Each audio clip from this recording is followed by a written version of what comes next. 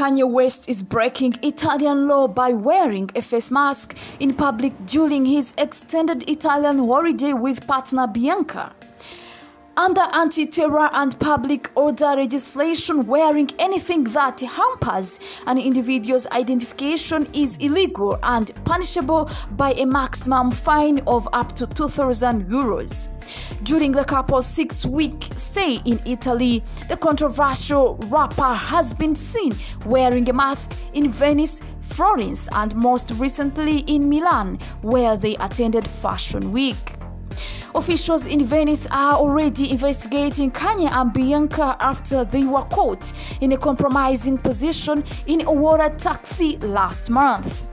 They sparked controversy after she was snapped in an outfit that exposed her bare while she was kneeling in front of him. In other snaps, Kanye was seen seated in the back of the water taxi with Australian Bianca nestling her head in his lap. Venice police have already identified the driver of the boat and have also asked for photographers to hand over the images, which were seen all over the world.